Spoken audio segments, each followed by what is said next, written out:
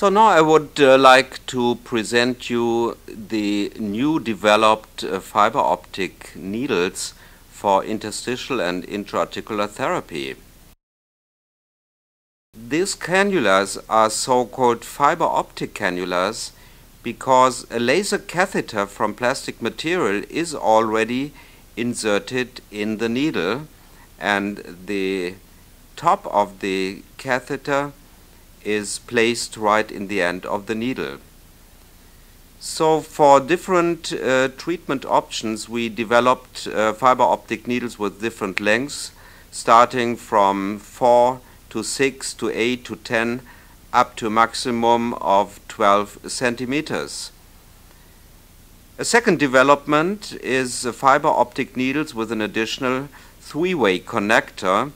That means we can not only puncture a pathology maybe on the spine or in the joint, but we can also additionally inject directly in the fiber optic needles maybe local anesthesia or different drugs for pain or maybe anti-inflammatory effects. You see that I switched on now the red laser, and that the red laser is coming out of the end of the fiber optic needles.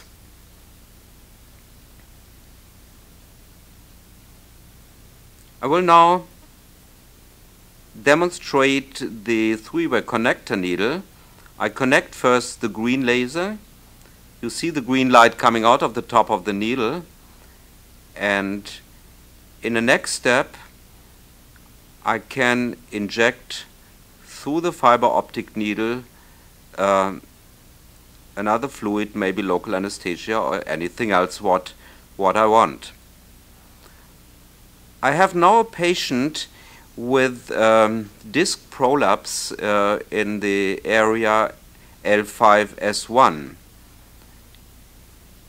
We have MRI pictures from him, and also he was already in the clinic of the neurosurgeons, but there was no indication for an operation.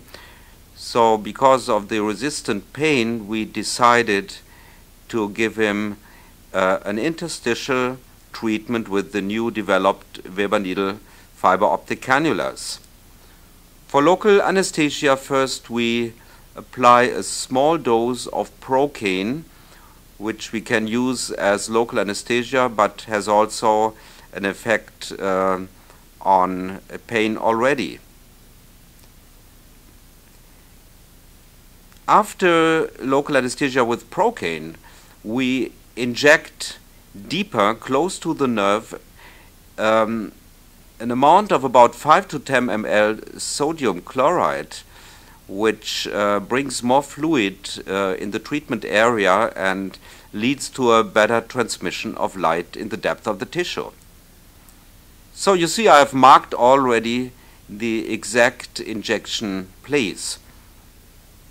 And in the first step, now the patient gets the local anesthesia with procaine, with a small 27 gauge needle.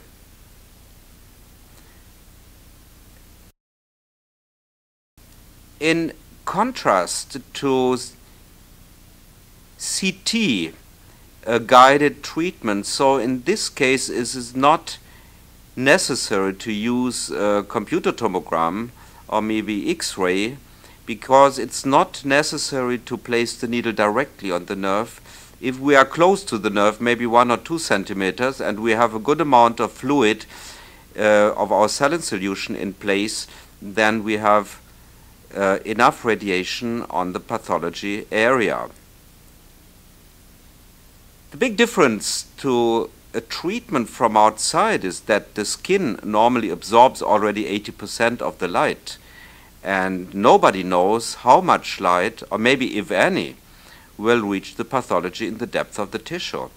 That was one of the biggest problems of laser therapy in the past. But we are now able to bring any laser light of any color, infrared, red, green, blue, or any other, directly by the fiber optic needle to the origin of pain.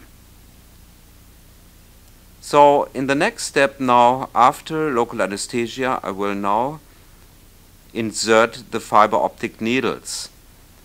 I pull the catheter in the needle a little bit back that it disappears from the top of the needle, and now I go without any pain of the patient now close to the pathology.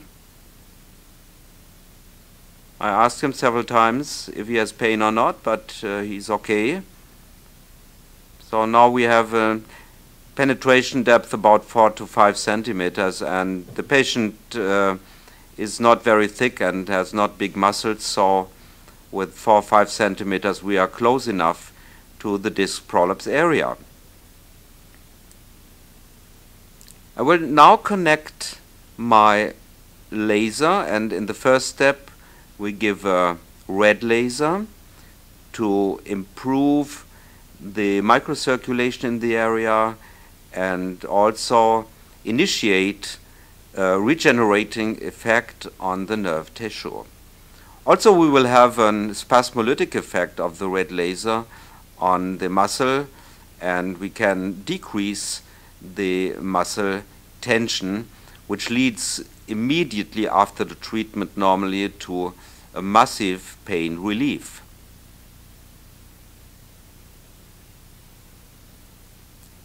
So, beside of the local anesthesia, this therapy is absolutely pain-free and free of any risk if the doctor is well educated in anatomy.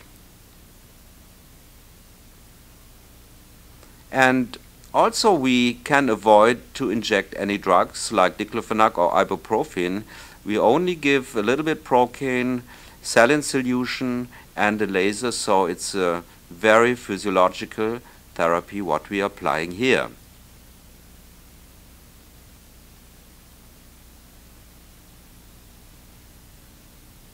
So ask the patient now if he has pain. He says no, it's absolutely pain-free.